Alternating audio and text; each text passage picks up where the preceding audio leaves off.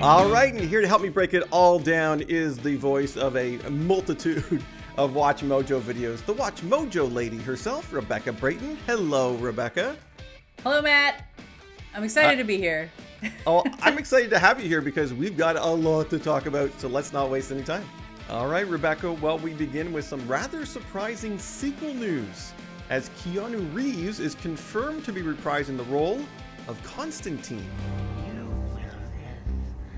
John Constantine. You live. Oh yes, picking up after the events of the 2005 film, Reeves will take on the role of cursed exorcist and demonologist for a brand new movie, reteaming with director Francis Lawrence.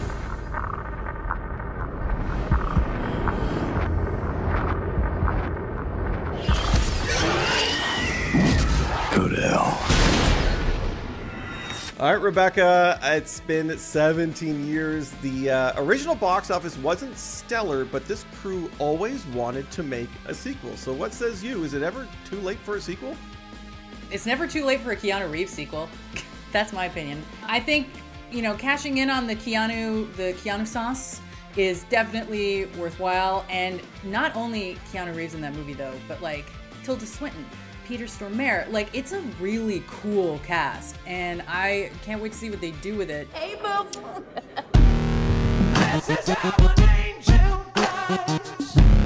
Okay, well, moving on to other movie news, because Sony has announced that they are working on yet another Karate Kid film slated for 2024.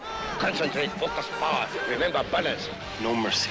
But Cobra Kai fans shouldn't get too excited, because co-creator of that show, John Hurwitz, has since revealed that this new Karate Kid movie isn't coming from his creative team, and it will not be focused on the Cobra Kai cast of characters. Adult classes are on Wednesday.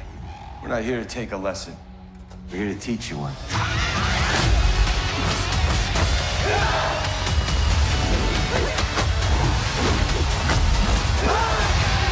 Rebecca, is it a mistake not to tie the Karate Kid movie with Cobra Kai? For a reboot to have goodwill, I feel like squandering that on for your reboot or your sequel or whatever it's gonna be. It's bold. Because like Cobra Kai is popular. People like it. It is done well and people like it. So the fact that they're just gonna kind of be like, no, never mind. It seems like a waste. Are you losers? No, Sensei! Are you nerds? No, Sensei! Are you sure? No, Sensei! Okay, Rebecca, well, sticking with Sony, the studio has announced that they're actually delaying some Spider-Man adjacent films. I'm listening. I'm not sure how I got here. Has to do with Spider-Man, I think. The Aaron Taylor Johnson starring Kraven the Hunter will now come out on October 6th, 2023. Where'd you come from? Mother Russia, by way of Mother Africa. Meanwhile, the Dakota Johnson starring Madam Web will be released on February 16th, 2024.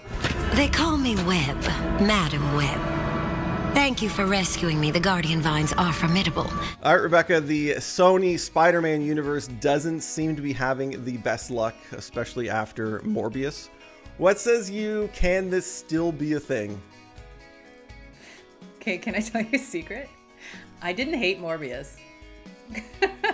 I don't think it's impossible. I think Tom Holland is so likable and so good in that role that he can make anything work. They need to get there. It's a curse. Okay, Rebecca, get ready for this, because new reports indicate that Netflix will be getting rid of their Binge model. You know, where they release all episodes of a season all at once. Amy and Steve watched 10 Peaky Blinders in one night? Not a competition, honey. Kinda is. As for why, well, Netflix is facing many challenges, most notably increased competition who don't follow this model and have had great success. Yes! So I'm clearly nailing it at all of these things. Okay, Rebecca, does binging a TV show still make sense? And if they scrap it, are you for it? I do find that when I watch something really, really fast that I don't kind of take it in as much. And to a point, I don't get as into it.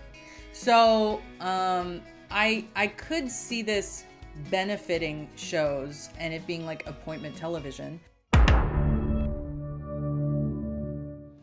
All right, well, I quickly want to touch on Fortnite because, like Dwayne "The Rock" Johnson, Brie Larson is the latest celebrity to get involved with the fighting franchise. This isn't how it ends. Epic Games released a new cinematic trailer setting up storylines for Chapter 3, Season 4, and Brie Larson appeared as the character Paradigm.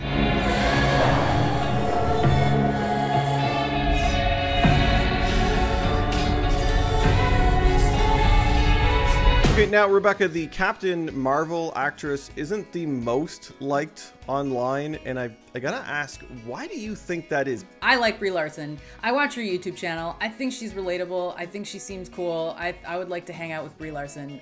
That's for the record. I want this on, like, I hope this gets back to her because that video of her at, I guess it was Disney, at D23, where someone was like, "Are you gonna play Captain Marvel again?" And she's like, "I don't know. Do people want me to?" Mm-hmm. I very relate to that vibe of answer. How long will you play Captain Marvel for?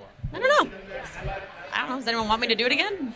All right, well, last for us today in the Hollywood headlines is the final goodbye that was paid this week to Queen Elizabeth II. These are the final moments for the people to see the hearse. With hundreds of world leaders and thousands upon thousands of mourners paying their final respects, the longest serving monarch, with billions watching around the world, was finally put to rest in, well, a funeral fit for a queen.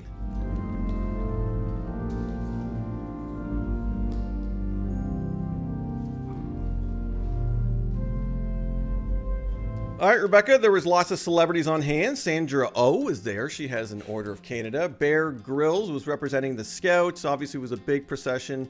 What says you? Did you follow this? And are you a royal watcher? Regardless of what you think about the monarchy or Queen Elizabeth or the family, I think this was a moment that is really important to have witnessed. And I think Queen Elizabeth was a... someone who brought people together more than maybe the next generation might. I don't know. We'll see what happens. Not really my place to say, but I did really respect what she stood for.